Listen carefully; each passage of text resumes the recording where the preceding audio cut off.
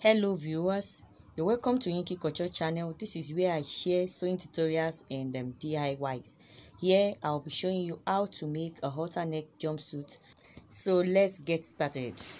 In this tutorial I'll be showing you how to make a halter neck jumpsuit, and this type of jumpsuit will not have a zipper, but you will be able to wear it because the hip circumference will also be transferred to the waist, so that is how it will be easy for you to wear. So the jumpsuit length is JSL. So you can see all the measurements you need for this tutorial. They are here already. You can pause so as to study the measurements: the bust, the shoulder, the half length, the hip, the jumpsuit length, the lap, the knee, the ankle, and the crotch. So these are all the measurements. Where I put C means circumference, where I put L means length. So on the lap we have 22 for the circumference of the lap, and the L is the length of the lap. The knee circumference is also 16, while the length, placing your tape measure from the waist to the knee, is 23. So this is the jumpsuit length, which is 58, and the half length is 16. So I'm subtracting 16 from 58, so I have 42. That means 42 is for the trouser. Do you understand? And for a jumpsuit, the trouser is not a low waist trouser, it is a high waist trouser that will be attached to the upper bodies. So I added 2 inches sewing allowance, 2 inches hemming and sewing allowance, 2 inches added to 42 will give me 44. I hope you get that. So I will start by drawing a line. This line will serve as my waistline. So after drawing the line, I will place my tape measure and take that 44 inches trouser length. So the first thing we are cutting now is the trouser that will be attached to the bodies to make it a jumpsuit. So I will rule a line also to indicate this line. This is where the trouser will end, and from there I'll proceed by taking, this will serve as the hem line at the end of the day. So we are going to take all the measurements from here. Place your tape measure, and first of all take the half length measurement. The half length is, in this 44 inches for the trouser, we have included this joining allowance to the upper bodies. So you're going to rule a line for the half inches joining allowance to the upper bodies. So that's what I just did. The half inch will be used to join it to the upper bodies. That's the sewing allowance. So from there I will now take all the vertical measurements. So the measurement of your jumpsuit is, the waist for the jumpsuit is different from the waist of your normal trouser. So this is, if your hip length originally is 9 or is 7 inches on your trouser or your pants, that means you are going to add 2 inches to it, because this is upper waist. Your jumpsuit, your trouser for jumpsuit is starting immediately from the underbust, immediately after the underbust, I mean on the half length itself. But if you are making a pant, it won't start from the half length. So that's why I'll be taking hip 9.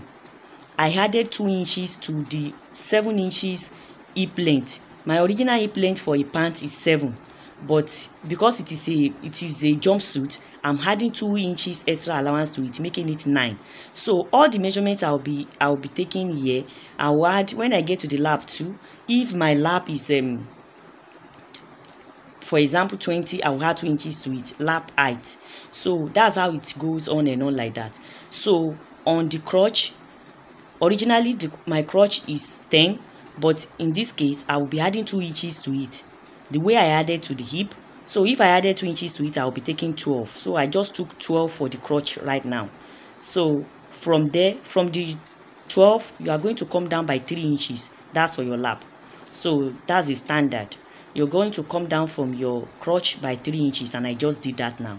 I have used a mark to indicate that. That means from the waist, the lap is 15. Do you understand? So the lap height, so it equals to the lap height that I took also. So from there I will take the knee length.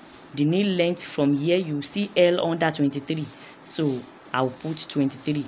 I've added 2 inches to that one already. That's why I'm not adding any 2 inches to it again. Originally my knee length is 21, So adding 2 inches to it makes it 23. I hope you get that. So the next is the ankle, where the trouser will end. So, and that is it. I said it's 42 plus 1.5 inch hemming allowance makes it 43. I hope you get that.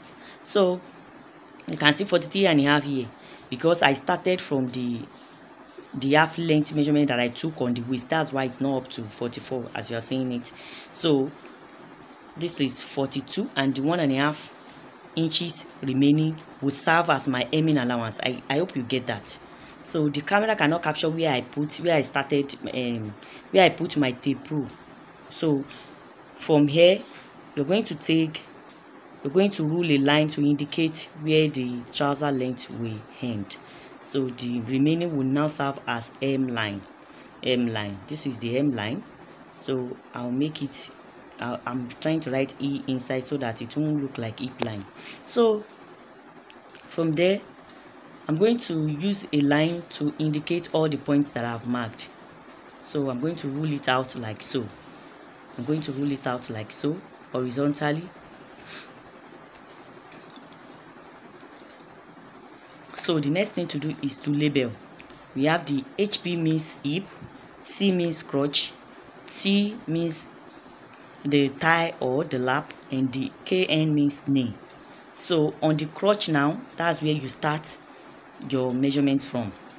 I'm going to input the hip measurement. The hip is 38 divided by 4 means 9.5, and I added half inch is making it 10. So I just took 10 inches on the crotch. So I will take the same 10 inches on the waist. I'll take the same 10 inches on the waist and also on the hip, and I will connect all the points with a straight ruler. So I'll connect all the points with a straight ruler.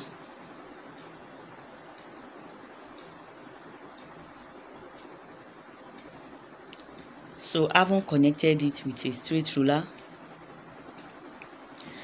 the next thing to do is to input my crotch curve. So I'll take the measurement here. 10 inches divided by 4 is 2.5. We are going to take the measurement here, which is 10, will be divided by 4. 2.5 is input there. I just input 2.5 from the straight line towards that end. Then I would draw the line with my French curve and smoothen the line with my straight ruler. So taking the measurement again from the point, I have 12.5, and I'll be dividing 12.5 into 2. I have 6 1/4. So I'll take 6 1/4 like so. I'll mark it. So towards this side, I'll be taking 6 1/4 down.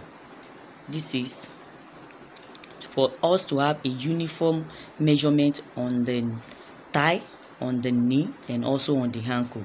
So we'll take 6 1/4 down, so that whatever measurement we want to put on the thigh, the knee, and the ankle now will be divided equally, and for us to have a trouser that will stand firm on the body. So I'll take 6 1/4 down all through, and I will indicate it with a straight ruler, and that is what I'm doing right away.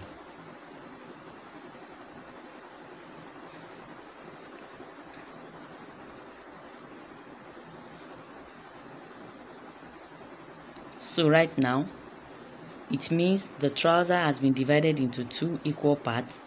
One leg of a trouser. So we are going to, the circumference measurement on the thigh now is, the lap is 22. 22 divided by 2 is 11. Then we are going to divide 11 by 2 again. We have 5.5 on each side. On each side, I just input 5.5, 5.5 on the thigh, and on the knee we have 12. We have 16 inches as the circumference. 16 divided by 2, because we have 2 legs, is 8. So for one leg, you're going to 16 divided by 2 is 8, and we are going to divide 8 by 2. We have 4 on each side of the trouser. 4. So I've input 4 on each side. So here on the ankle, going to input, we have circumference 12. 12 divided by 6 by 2 is 6, and then 6 divided by 2 is 3 inches on both ends, so we have 6 already. So we are going to use this to cut another piece. So we have 2 pieces of the front trouser and 2 pieces of the back trouser. So this is the front. I'm connecting all those lines that I just took. I'm connecting them to the straight ruler, and I'll connect some with my hip cuff and some with my French cuff. So I'll connect this with my hip cuff like so. So I'll just study the equipment that can connect the points well. So if you study the equipment that can connect, so then you use the preferred equipment. So I'll connect it like so. I hope you don't forget that we are making a halter neck jumpsuit, and this jumpsuit is it has a wider leg on the ankle. It is not that tight. It is something free. So we are going to take the hip, connect it to the hip like so. Just connect it to all the points like so. I'm trying to look for a way I will place it that it will match the points and all the marks that I've put there. So just look for the best equipment you can use to join the lines together to achieve a good result. So from there, I told you the waist carries the hip measurement, so you just go up to the waist like so. The waist is free because this type of jumpsuit does not have a zipper. So I'm going to add 1 inch allowance here because it's something free. I've added 1 inch allowance there. I will also add it on the knee, then I will add it also on the ankle. So then I'll connect the lines like so through to the ankle.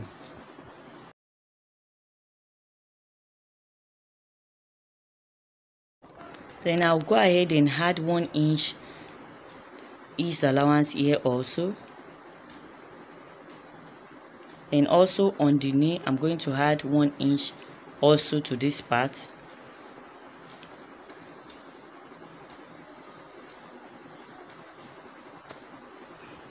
And when I get to this point on the crotch, I'll just connect it to the thigh, not to the crotch, because the hip will be kind of smart, but when you get to the knee line, it will become freer through to the hem line of the trouser. So I'll just connect it down like so.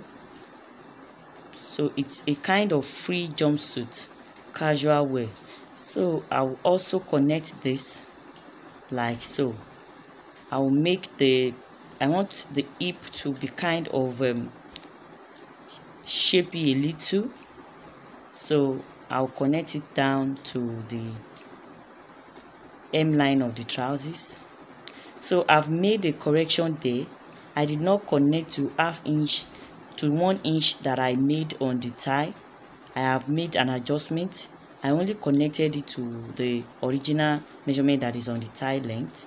So I'll just cut through like so. This is the front pattern, and I'll go ahead and use this front pattern to cut the back block. So I'll go ahead and use this to cut the back block. So just cut through like so. All the measurement, all the joining allowance has been added from the beginning. That's why we are not adding any sewing allowance again. We have added the hemming allowance and the joining allowance on the waist. So we have the front pattern. So I'll be using this front to cut the back. So on the crotch, there will be an extension of 2 inches on the crotch length. So the crotch cuff will be extended like so. by 2 inches. Then I'll add 1 inch to all the measurements starting from the knee down. I'll be adding 1 inch. This 1 inch will serve as the sewing allowance of the trousers. So I'll be adding 1 inch on both sides. I've added 1 inch on the other side too, because you need 2 inches to sew, so making 2 inches altogether. But on this waistline I'll be adding 2 inches here because I did not add any allowance on the other side. So the 2 inches that is here will serve for the other side that I did not add allowance. So I'm going to connect it through to the hip line like so with a straight line. I hope you get that. Then I can the other connections will be used. I can use my hip cuff to make all the joining here, and use my straight ruler to complete the rest like so. So I added 1 inch on both sides for this, and on the crotch you're going to come inward by ½ inch, and then you're going to connect it with your French cuff like so through to the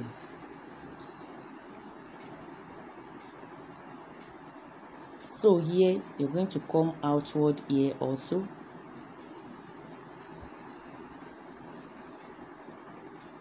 Originally this is where you're going to link the line that is coming from the waistline from the crotch. You're going to link it to this line,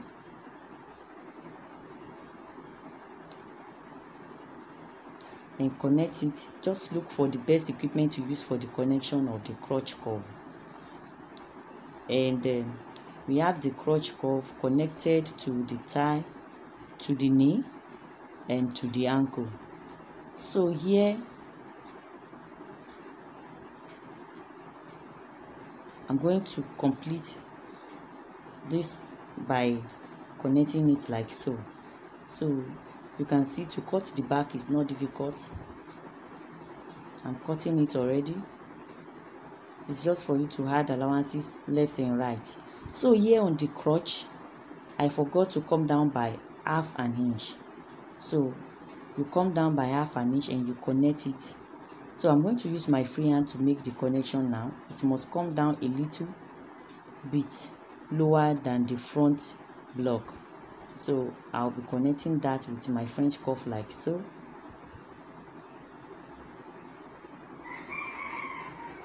So from there I can continue my cutting.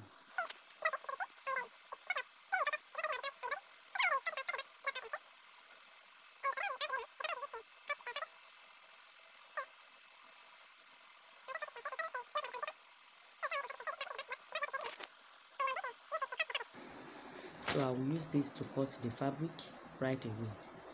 So here I want to input the pocket. We're going to measure 2 inches inward for the pocket. So measure 2 inches inward, and from there you are going to take the length 6 inches, or you can use 7 inches, whatever is convenient for you. Just make it accommodate your arm, your hand. So I input 6 inches and I'll connect it. You can connect it with a straight ruler if you like. So in this case I'll be connecting it with a French curve. So I'll connect it like so, and this is where the hand will come in. This is for the pocket bag. So we have length 14 inches, and width is 6 inches on fold.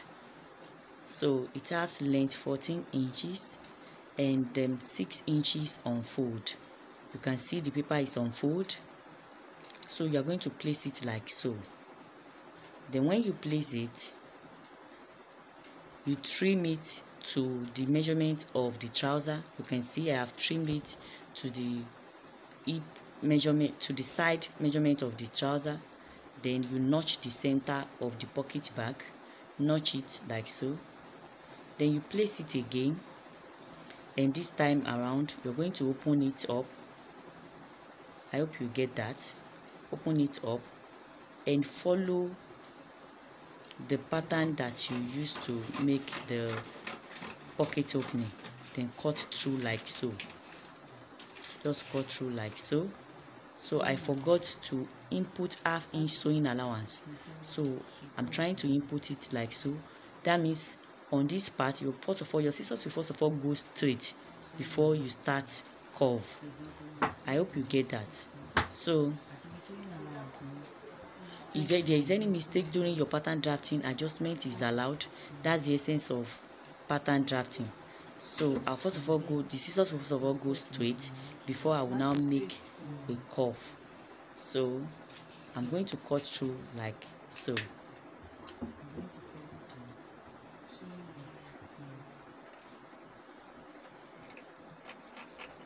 And this is what we will have at the end of the day. I will remove that. Then I can fold it up again. That's the essence of the notch. So, and this is how it will be when you join it to the trouser. I hope you can see that. That's the pocket. So this is the pattern that will be used to cut the pattern back. So I'm going to trim this part out, the part I just showed you. So there is no measurement that can be attached to that. Just make a curve bend like so and just trim it out. You can decide to leave your own like that, but it's for it to be easy to fix while you want to fix your pocket, so that all the extra allowance will not be disturbing you by the time you want to join your front block to your back block. So this is how it will be when you want to join it. You just join like so, then you turn it inward. So I will explain more when we get to the sewing section. So the next thing to do is to go and use this pattern to cut out the fabric, and I will show you the next stage. So this is what we have after cutting with the fabric. So we have the front. You label the front and you label the back. This is the front and the back together. I place the front on the back and I chalk it, label it as front and back. So I have cut all the pocket also. You use the pattern for the pocket to also cut the pocket. And this is the basic bodice pattern. So on the neckline, you can see a straight line on the neckline. The neckline, I'm going to measure 5 inches straight like so. Just put a straight line and measure 5 inches. For a medium-sized person, 5 inches is okay. Then connect the 5 inches to the bust line. I just measure 1.5 inches away from the bust line. Then I connected it to the bust. I hope you get that. You won't get to the bust on your connection. When you connect it slant like so, this will serve as the armhole. Just 2 inches before the bust line, connect it to it slantly like so. Then notch the center front. And so we are going to fold like so. This is where the rope will pass through. This is where the rope will pass through. So you will understand that by the time we start the sewing. So this is the fabric I'm going to use the pattern to cut out. The fabric has been folded into 2 and also into 4. So having folded into 4, I'm going to place my pattern like so. You can see the folded edge is towards my end here. So, and you're going to input your armhole. Use your chalk to input your armhole like so, and add allowance. So I'm trying to add allowance on the neckline because there will be a folding. I'm going to fold it up like so and bend your hand outside so that it will be able to capture all the armhole part. So trace it out like so. You can see the way I place the pattern paper. I did not start from the center directly. I left some allowances like 3 inches allowance on the center like so, because I want it to be very free. That's why I just place it like so. So you can decide to add maybe 4 inches. It depends on your preference. So this is a very free jumpsuit. So and having done that, I have added 2 inches allowance on the upper part and ½ inch allowance on the down part. So I will notch the center front. This is the center front, like so. You can see that when I was cutting it, I placed it some distance away from the center front, because I want it to form like gathers by the time I make the jumpsuit finish. So this part will be folded up like so. I'm going to stitch it. I'll show you the process on the sewing machine, and then the space is for the strap that will be hanging on the shoulder.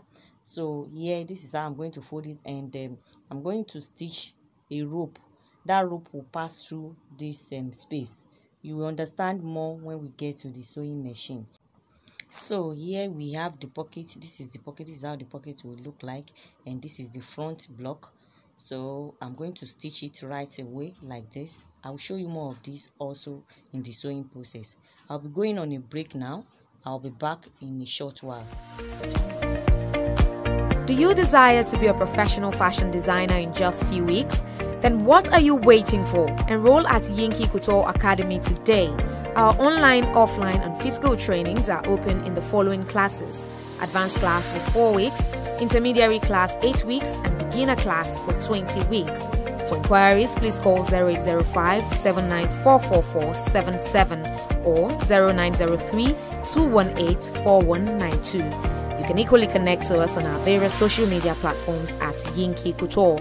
Yinki Couture, home of dressmaking techniques. So this is the pocket. This is how I'm going to place the pocket, and the right side will be facing the right side like so, and I will turn it inside like so. I will explain more to you on the sewing machine when we get to the sewing part. So these are the straps that we are going to use for the belt.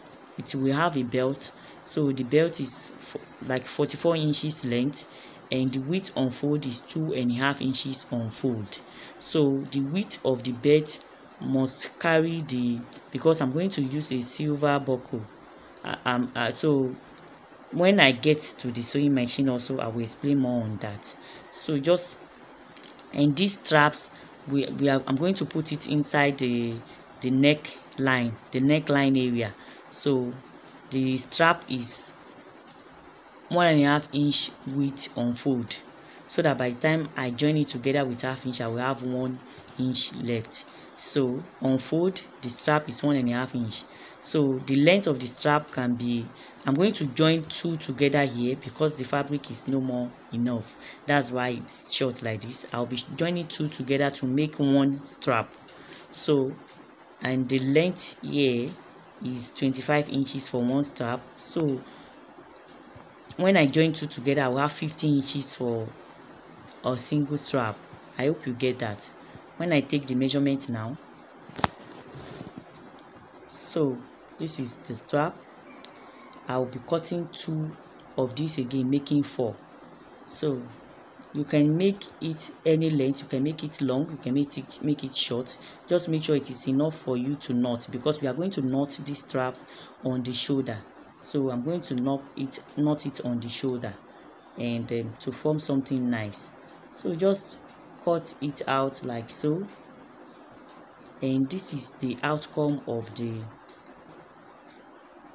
jumpsuit. You can see the rope that I said I will put on the neckline. This is how it will look. You can see the belt. The belt is like 2 inches width. You can see the pocket. This is the pocket, and it's looking very nice. So I will see you in the next tutorial where I will show you the sewing process. So don't forget to subscribe, like, and share this video. And if there is any question or observation, don't hesitate to drop it in the comment section. I'll reply as soon as I see it. Thank you, and God bless you. See you in my next video. Bye.